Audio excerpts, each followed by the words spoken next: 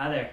Today we're going to talk about brake line configurations and valve configurations on 67 through 81 Camaro, Firebird, and 68 through 74 Nova.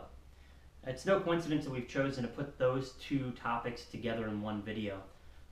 The main reason for that is that the correct brake line set for your vehicle is contingent on what valves you currently have. So we'll kind of walk through what the factory valve configurations are on those vehicles year to year, as well as what's common in a disc brake conversion kit or aftermarket booster, master cylinder, and valve combo, so we can make sure that when you order your brake line set, you know that you're getting the correct parts.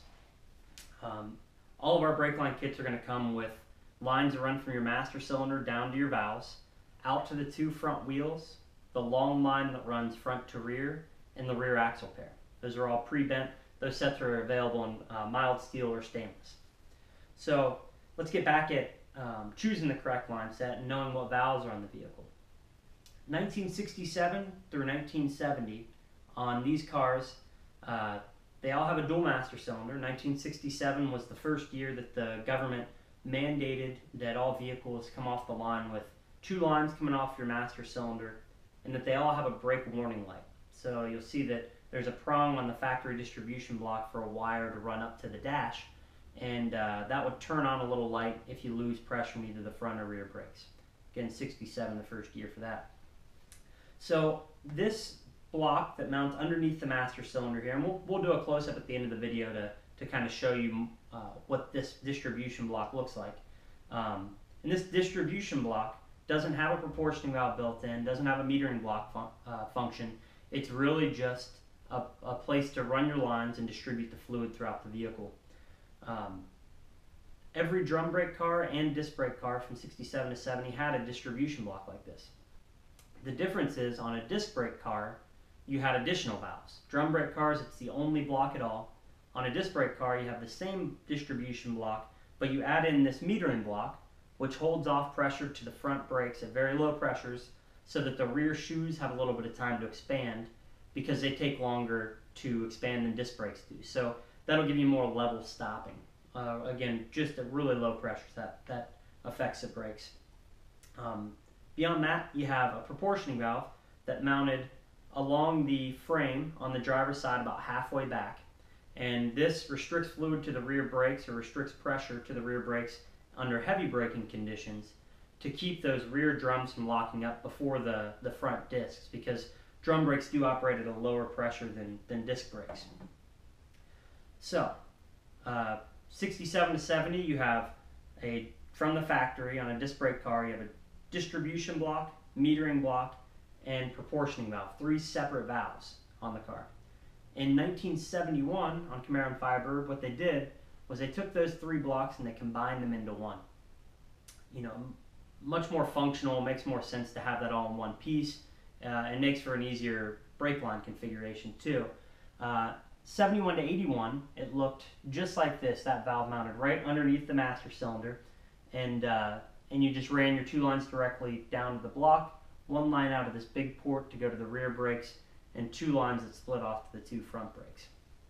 Now, in disc brake conversion kits for even 67 to 69 vehicles, or 68 to 74 Nova, it's really common to, rather than include these three factory disc brake blocks that came, you know, on the vehicle if it had disc brakes, most kits include this later model 71 combination valve.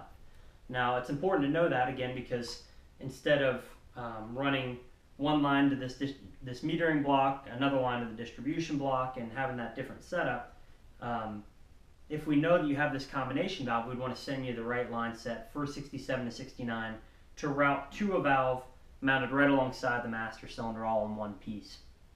So again, not really difficult to get the correct line set, not overly complicated, as long as we know what valves we're working with. Even if you're working with a kit that came with an adjustable valve, and you're using that in conjunction with your stock distribution block, no problem. We'll just get that information at checkout. You'll see that we have an option to add your year, make, and model at that point, and a few other key pieces of information to make sure that we send you the correct line set. Some of this may sound complicated. If you have any questions at any time, give us a call at 614-557-3442. Thanks a lot for watching. This is a stock distribution block and metering block from a 67 to 69 Camaro and Firebird. The distribution block is the square cast iron block on the left side. It has a 1/2 by 20 port in the front and the rear, 3/8 by 24 as the two side ports, and 7/16 24 as this one rear port here. The metering block, which is this acorn shaped valve here, has a 7/16 by 24 on that front hexagonal shape, and also a 7/16 24 out of the side. The master cylinder, as in all GM master cylinders from 6781, has a 1/2 by 20 on the front port and a 9/16 by 18 on the rear. This brass block is a 1971 through 77 GM midsize vehicle combination valve. The large port that feeds the rear brakes here is a 9/16 by 18 with a 1/2 20 as the port here, 7/16 24, and then the two front ports, one on the top and one on the bottom here, are both 3/8 by 24. And again, on this master cylinder, as in all GM master cylinders, 6781, you have a 1/2 20 port on the front, 9/16 18 on the rear.